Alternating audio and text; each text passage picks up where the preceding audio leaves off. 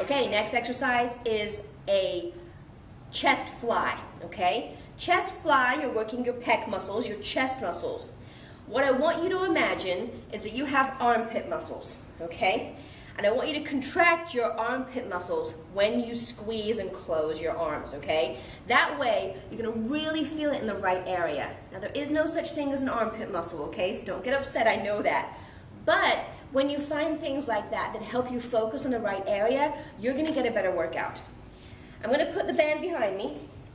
I'm gonna hold one handle in each hand.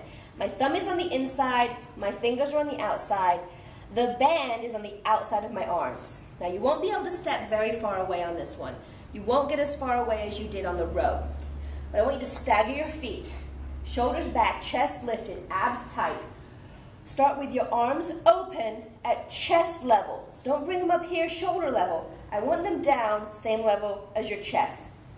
Abs tight, chest up, deep breath in.